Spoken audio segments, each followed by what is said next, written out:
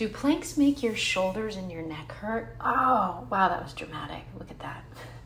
First thing you're going to do is you're going to set yourself up and you're going to retract and protract the shoulder blades.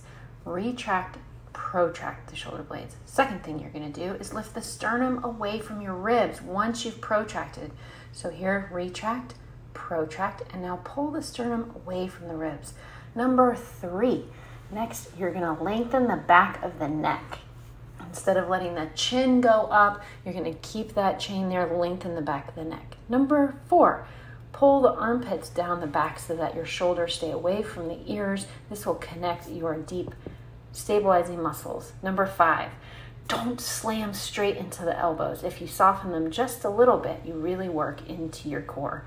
Number 6, don't drop those hips, lift them up a little bit. You might feel weird, but I promise this helps it all out.